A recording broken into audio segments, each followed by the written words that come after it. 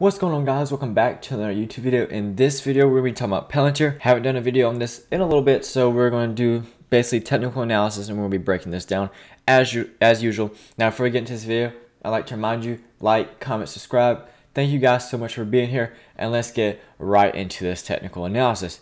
Now Palantir, it has been in a apparent downtrend. I mean, we've been really struggling on Palantir lately, but today 9% gain, which is good. So what I was looking at basically on Palantir, what I've been looking at is this yellow line right here. So this yellow line is at 23.45, guys. I've been really watching this. Yesterday we actually got underneath it and I was like, okay, we may be heading down further because we got rejection. Now let me explain to you guys why I have this yellow line drawn out. So it's a strong support line. That's what it is. It's a strong support line. The reason why, look how many times we found buyers here. We found buyers over here in this area right here. What did we do? Gapped up, went crazy, horizontal, whatever. Found buyers here. What did we do? Consolidate, gapped up, went crazy. And then, you know, what we're doing right now is we're basically staying around this support. Now over here, it was a rejection zone.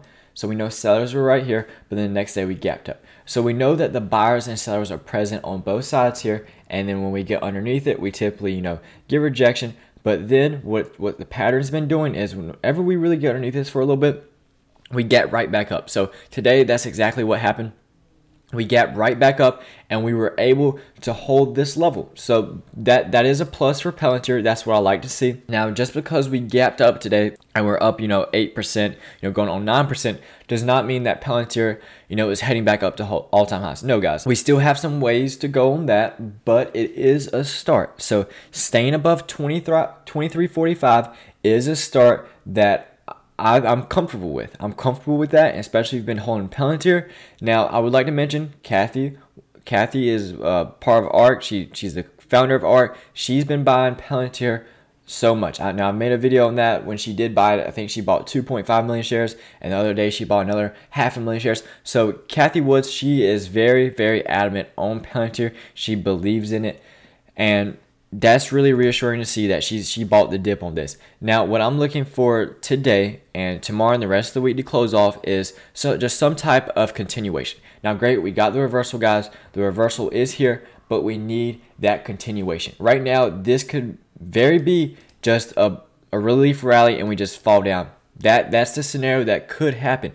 But obviously, if you're bullish on Palantir, and then I am bullish on Palantir, I like the company, then this is the start of that uptrend. But really, guys, what I'm looking for, no matter what we do right here, is really nothing until we at least start breaking this level right here. And this level is right here at 25.50. We've got rejected here many times before. And what we're doing right now is just consolidating, forming a base. So no action is really going to happen. This move is nothing until we break above 25.50.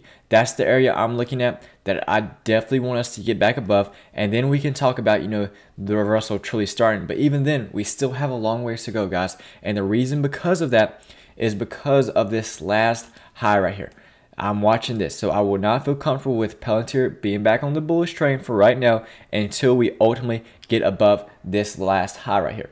Once we get above that, amazing, then I'll feel a little better about Palantir starting this uptrend. But until we get above that, everything else is a lower high. Now, when I say lower high, I mean it's in a downtrend. So you have this, y'all can say that this is the last high. But right now, we're still in an apparent downtrend. So until we break this level right here, we're still technically in a downtrend. So that's why it's very apparent that we get back above this high. But as I mentioned before, right now we're looking good. This is a start. No matter if you're bullish or bearish on Palantir, this is the start of the reversal. Now, not to mention, the overall market is just having an amazing day. I mean, we got the NASDAQ up over 500 points. I haven't seen this in a long time, guys. It's been a very long time since I've seen a huge rally like this. And, then we have the S&P 500 up 70 points. So everything right now is just pumping, looking great, and Palantir seems to be falling right now. Now, if we take a look at RSI, we can see if it's overbought or oversold. Let's take a look at this.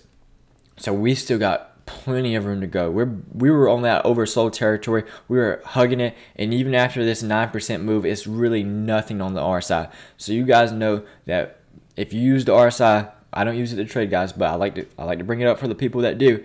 We still have plenty of room. So getting past this based off the RSI will not even be a trouble. We will not be even in the overbought territory yet.